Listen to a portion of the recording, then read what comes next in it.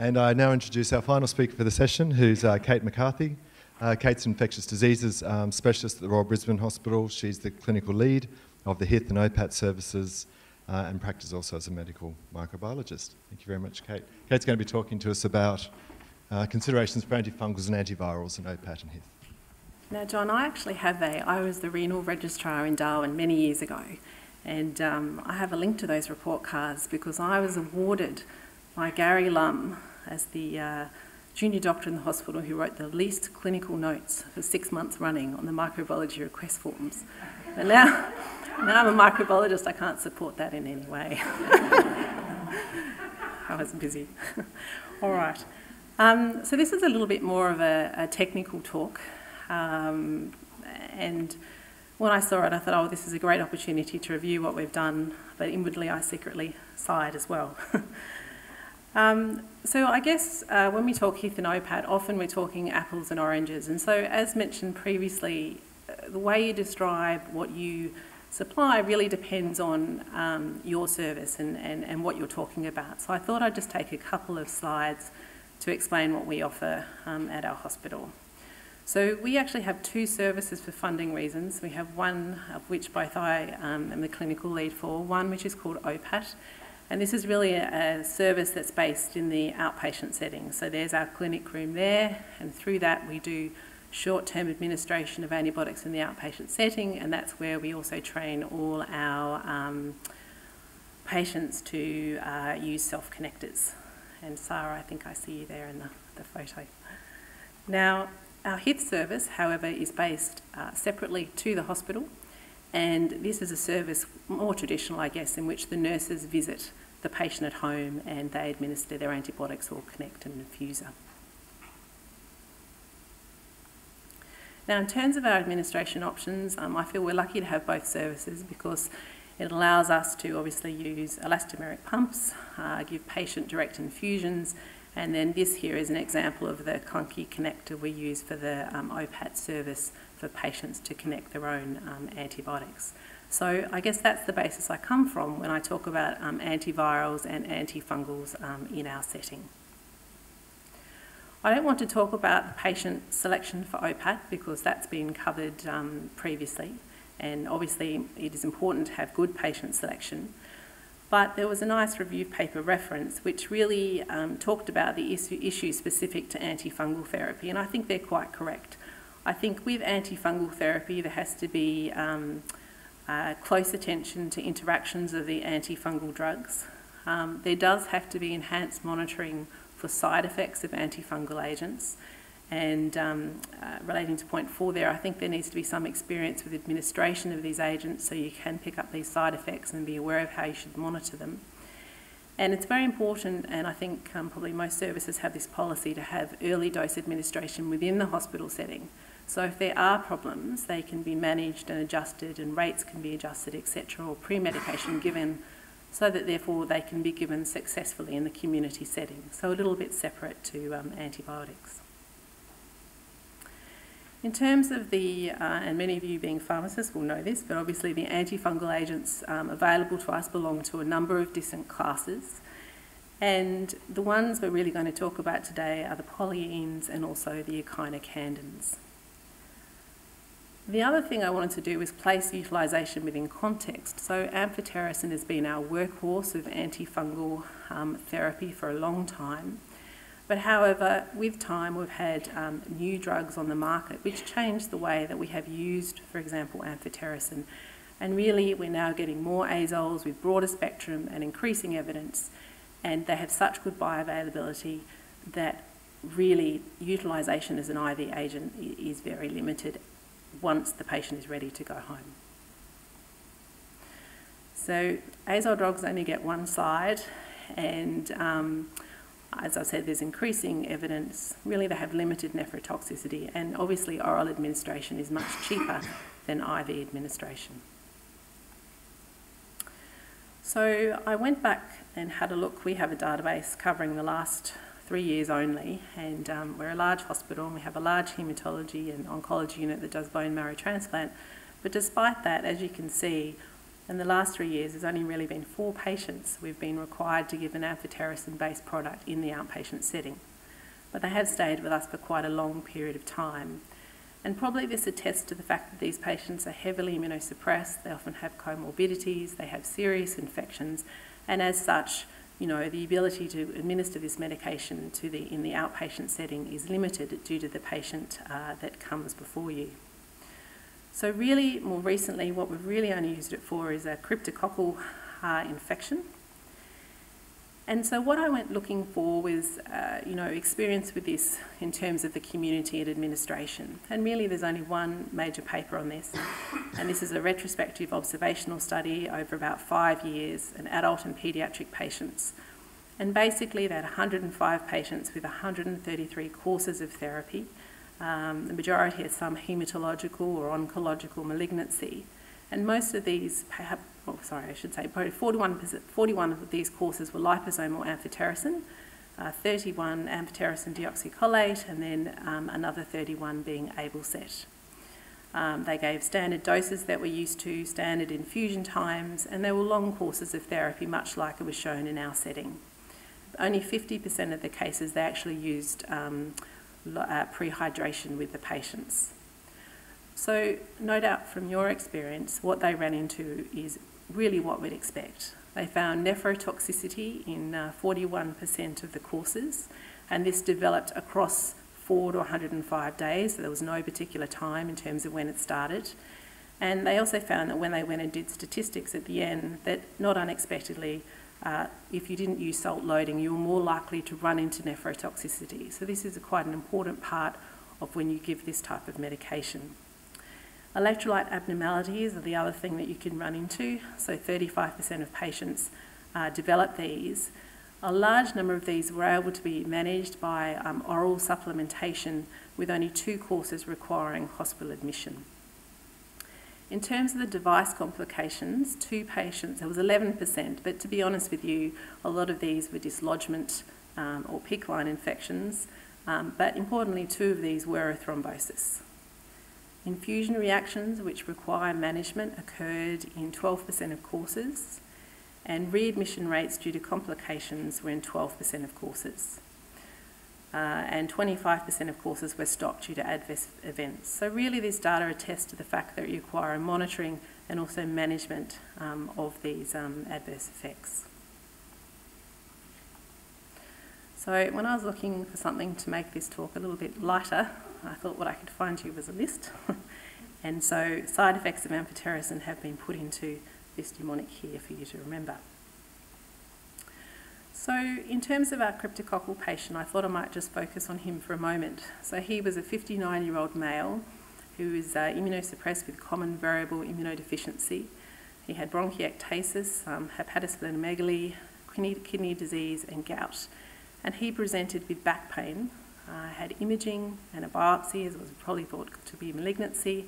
However, what they found to their surprise was Cryptococcus. And because I have a microbiology background, I've given you some nice pictures there of Cryptococcus, which I enjoy looking at.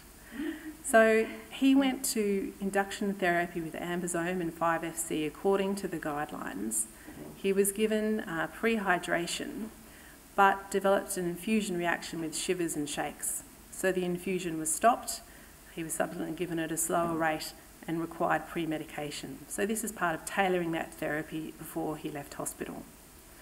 Post this, he then attended daily for outpatient administration. He had regular bloods, and one of the advantages to us of giving it in an outpatient setting as opposed to home is the rapidity to which we can get those blood test results and manage renal function or electrolyte abnormalities. However, he didn't actually require any further electrolyte replacement, but required adjustment of his 5-FC dosage because of a gradual deterioration in his renal function. And it was that deterioration that resulted in an earlier change to oral fluconazole therapy. So all of you are very much used to the slides that talk about the differing toxicities related to the different amphotericin products. But I'm aware that Abelset will no longer, with time, be available on the market. And so really what we're talking about now is ambisome in terms of administration in this setting. So we know that it's a very broad antifungal agent. And the infusion, according to the Australian Injectables Handbook, which is a very good reference, is around 30 to 60 minutes, and that gives you the minimal infusion time which you can use, which is important in terms of thinking about time in which this drug is given in the outpatient setting or by your nurse in the community in terms of factoring in time. More rapid infusions than this are not recommended due to concentration-dependent intracellular potassium loss and the risk of VF in a patient. What we would normally do is that we would make, in terms of our HITH service, where the nurse visits the patient's home, this antifungal would be made up within the patient's home and obviously in the outpatient setting by the nurse in the outpatient setting. The Injectables Handbook indicates that you need to use the infusion once it's made up straight away, but if you look at the Gilead application to the FDA, it actually gave a window of 6 hours. So theoretically, we could actually make it up at our Northlax hub and then transfer it out to the patient's home. We don't do that, however. One important thing about administering AmBisome is that it's incompatible with sodium chloride. So there you have the problem with needing to give pre-hydration, often with normal saline with the salt loading, and then you require flushing of the lines with 5% glucose prior to infusion, so that incompatibility does not occur. We've never used this drug with someone having a self-connector because they would have to not only connect the antifungal, but they would have to flush the line and they'd have to give the prehydration. And we haven't really had A, enough patients, or B, someone that would have the ability to do that. It's an expensive therapy, with it being $310 per 50 milligrams of drug. In terms of reactions of giving the drug, allergic reactions are rare and reported within the first 30 minutes of the first dose.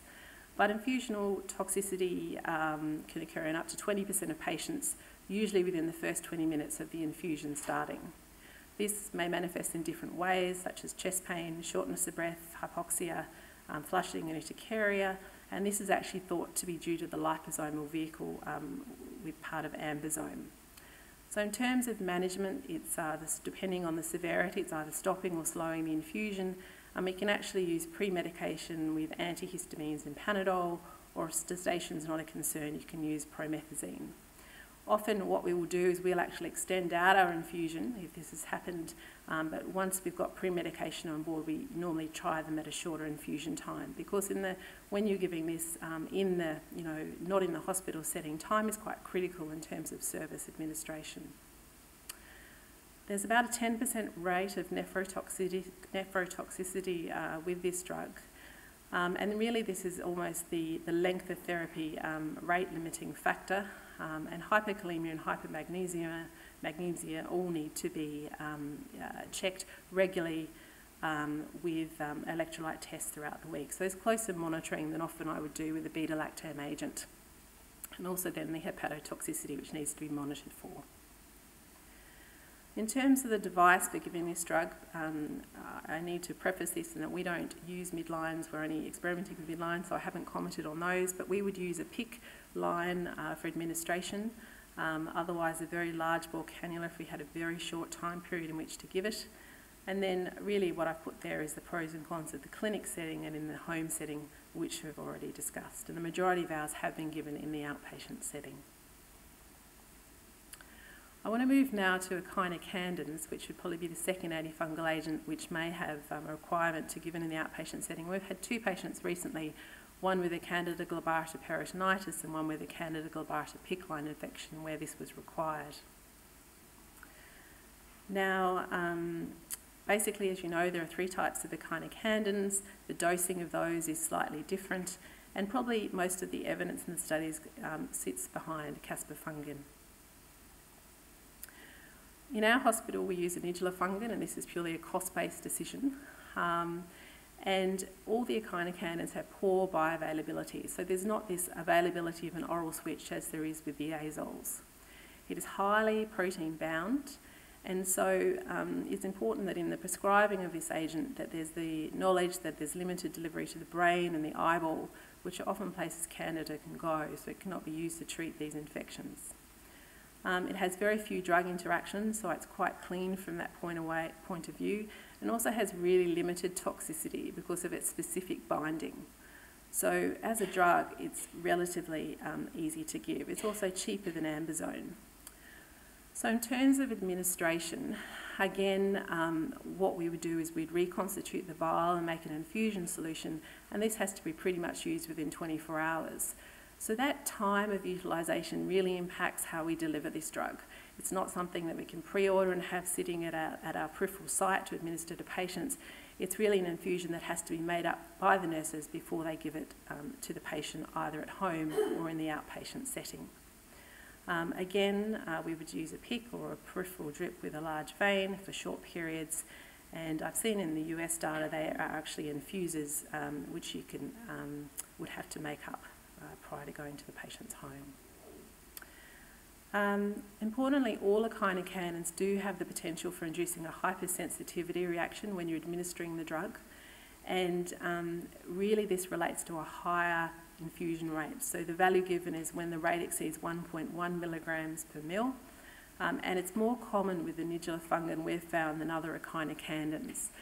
This is related to a histamine release, and this results in rash, urticaria, flushing, pyrexia and hypotension, and it can normally be managed by slowing the infusion rate and also antihistamines. But you can imagine if this drug hadn't been given prior to leaving hospital and you were the nurse managing the patient at home, this would be quite startling. Local infusion site irritation can be problematic, and so that's why we only use our peripheral cannulas for short periods of therapy, and there's a risk of thrombophlebitis. And really the GI side effects and LFT and hematological side effects mentioned are far more common with caspofungin and micafungin than with nidula fungin. The article that I referenced down there, when it talks about side effects of caspofungin and micafungin, if you go back and look at these are listed at about 10%, where similar side effects with the nidula fungin are sort of less than 1%, so probably an easier drug to give. I just wanted to quickly touch on therapeutic drug monitoring, and with the recognition that this is not able to be offered in all centres, but in saying that the lab at times will go and very carefully use methodology such as a sensititer to give you an MIC for your fungal isolate. But it's important to note, probably in antifungals, there is actually probably very limited role for therapeutic drug monitoring. And really this relates to the fact there is insufficient data to link therapeutic outcomes to use routinely. So they're a guide, but really not much more than that. Now this is a slide to signal that we're swapping to antivirals, and what this is an endothelial cell with an inclusion body due to CMV, which looks like an owl's eye, so you won't forget that after today's talk. So I wanted to take this back to a case, and in terms of antiviral therapy, this case was about a 65-year-old female who had end-stage renal failure secondary to adult polycystic kidney disease. She had dialysis, and then went to peritoneal dialysis, and then finally got a donor transplant. And those of you that have done renal medicine will know how significant that is in terms of quality of life. She had a donor who was CMV positive to a recipient herself, which was she was CMV negative. She had a few course complications, including delayed graft function and gastrointestinal toxicity, and she was on immunosuppressive therapy. Unfortunately, with monitoring after the transplant, her CMV viral load continued to increase. She was clinically well and her graft function was stable, and she was managed by starting of valganciclovir by the renal team. Unfortunately, her viral load continued to rise, and they admitted her to hospital for IV ganciclovir. After 3 days of therapy on the ward, we were asked to take her on our HITH and OPAT service and see whether this was possible. So in talking about ganciclovir, we know it's active against most herpes viruses. It's a static antiviral agent, and it's eliminated by renal excretion. There's no hepatic metabolism, but really it hasn't been studied in people with significant hepatic dysfunction. And generally we give doses around 5 milligrams per kilogram twice a day, and there's sort of a 1-hour infusion time. In terms of the oral drug switch, which we've mentioned a couple of times today, valganciclovir in a 900 milligram oral dose does actually equate to about 5 milligrams per kilogram dose of ganciclovir. So often all the recommendations suggest changing to valganciclovir if you can, but she'd obviously failed this, and which is why we're using the IV therapy. Now, valganciclovir, this was going to be problematic for us for a number of reasons. Firstly, actually doing strict BD visits is very difficult for our service, the way the workflow is. The second thing is it's considered a hazardous medication. So the nurses now need to bring cytotoxic precautions into the patient's home. So in terms of the drug, it comes in a vial which needs to be reconstituted and then further diluted. But however, the nurses cannot do this because it's a cytotoxic drug. You are able to order the drug manufactured from the drug company, and because of its stability for 15 days, this gave us enough lag time with ordering and getting the drug to the patient. But however, how you administer it is quite important too, because of its toxicity. It requires a central line. The other thing is that it has a number of side effects which require quite frequent monitoring. So this really brings up the resource side of using antifungals and antivirals, and that we were required to do really quite daily check-ins with this patient looking for side effects. We had to give nurses checklists, what they needed to look for in toxicity with a drug they weren't familiar with, and we also had to do very frequent monitoring. So in terms of how she progressed, she tolerated the drug well on the ward, and we managed to organise BD home visits via a pump. They used cytotoxic precautions, her renal function remained stable, and it complicated by neutropenia, for which we started GCSF. However, her viral load continued to rise despite the ganciclovir, and resistance testing came back showing that she was resistant. So we stopped this, and she was readmitted again to start foscarnet. And I'm sure you can imagine what the next question to us was. So we then had to go and research foscarnet, and with foscarnet, normally it's given in 2 or 3 divided doses, and we use an induction phase of therapy, which is around 3 weeks before we can reduce the amount we have to give. The dose has to be adjusted according to renal function, but no dose adjustment with hepatic insufficiency, and cytotoxic precautions are required. It already comes in a pre-made formulation of 6 grams per 250 mils, and so therefore what the nurses could do was just draw up the amount they actually required, but it does require a central line due to toxicity. Again, we had to be very careful about, and ideally you'd have experience with administration of this drug, but what we had was experienced nurses with antibiotic administration that were using their ability here. And so rapid injection is not recommended due to seizures and electrolyte abnormalities, and so the infusion could be out to 2 hours, and obviously for the bigger doses we'd give a 2-hour infusion. And there's also the prehydration. So already from a workflow perspective, to give this in the patient's home, the nurse was required to be there for the prehydration IV phase and then the administration phase. So it was actually very labour intensive to administer. You can also, we talked about, of course, combophlebitis and the significant PK variation between patients. There's no oral alternative, and it costs around $200 a day. So armed with that knowledge, she went on to the service with 4 grams of foscarnet BD over 60 minutes. We required, and obviously prehydration, we required second daily monitoring with bloods, and one of the things about in the community is that if nurses going to their home and taking bloods, there is often some time before that blood gets back to the service that can provide the pathology results. And so already we had slight delay in managing the electrolytes that we required. In terms of how she progressed, on the right-hand side there I have side effects, which are listed about 1% of foscarnet, and those include neurotoxicity, cough, shortness of breath, fatigue, abdominal pain, genital ulceration, and then we've already talked about the electrolyte disturbances and the nephrotoxicity. To me, seeing her on the program really showed me the toxicity of foscarnet, in that she developed morning headaches which were quite disabling. But in no way did she want to stop the therapy because she didn't want to lose her kidney. And she also had a fall at home, and I noticed her becoming increasingly fatigued to the point that we offered further hospital admission, but she was adamant she did not want to come in. Due to her magnesium dropped, but we managed to maintain it with oral supplementation, and due to burning chest pain during infusion, we had to slow our infusion rates. So again, this rate of this visit time was extended quite significantly and was really becoming a problem for administration for the service.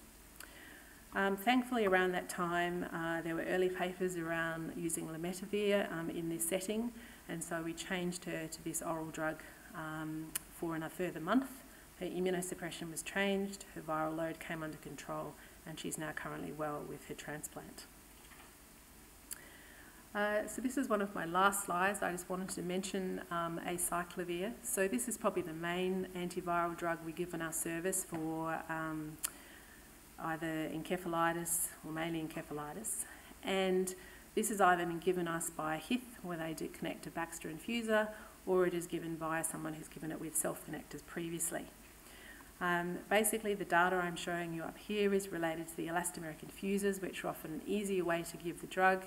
And you can have concentrations of 5 to 10 milligrams per mil, and as long as you're careful with your temperature control, it has quite a long shelf life, and we use it as a 24-hour administration. We administer it through a central line because extravasation can cause tissue necrosis, and normally we get our patients to have some form of prehydration before we give the drug. Side effects are uncommon, and rarely can get nephrotoxicity or neurotoxicity. I just wanted to highlight these two tables which are available to you. This one comes from the 2018 IDSA guidelines, and this relates to their antifungals. You won't be able to read that, antifungals and antivirals, but has nice guidelines regarding monitoring and infusion times and side effects. And then this second table is by a Spanish paper, and they had some nice data on stability. However, this doesn't always correspond with the Australian Injectables Handbook. What I've put there are some useful references if you go back to the talk and you are faced with the situation of having to give an antifungal or an antiviral agent. And in summary, I think that utilisation of this drug, because of the patient cohort, is limited. There's limited requirement for this, but it does require suitable patient selection. There has to be careful patient review for interactions, very close patient monitoring, adequate resources because of the time they take, and ideally experience with the agents being utilised. Thank you.